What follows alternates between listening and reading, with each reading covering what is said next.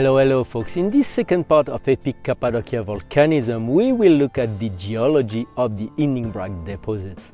Ignimbrites are very large and deadly volcanic eruptions that produce very thick deposits of ash.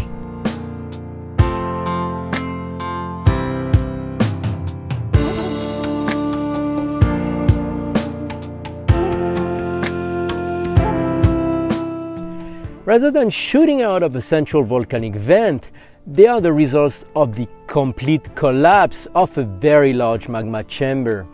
In Cappadocia, this happened at least 10 times between 9 and 2 million years ago.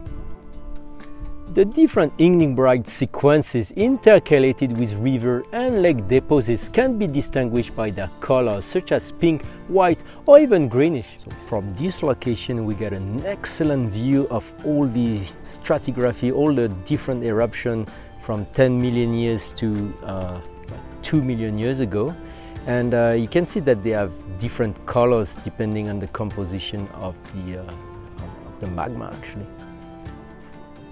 Now those are not volcanic deposits, they're in fact deposited by the river, and you need a lot of energy to carry all those clasts.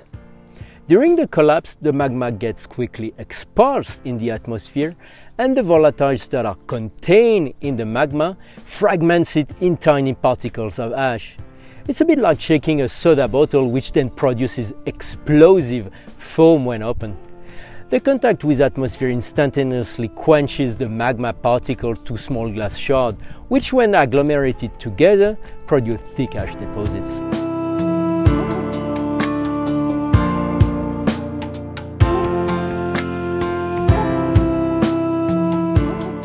The temperature of the ash is still a few hundred degrees when it deposits on the ground, so ash tends to weld together to form a compact rock.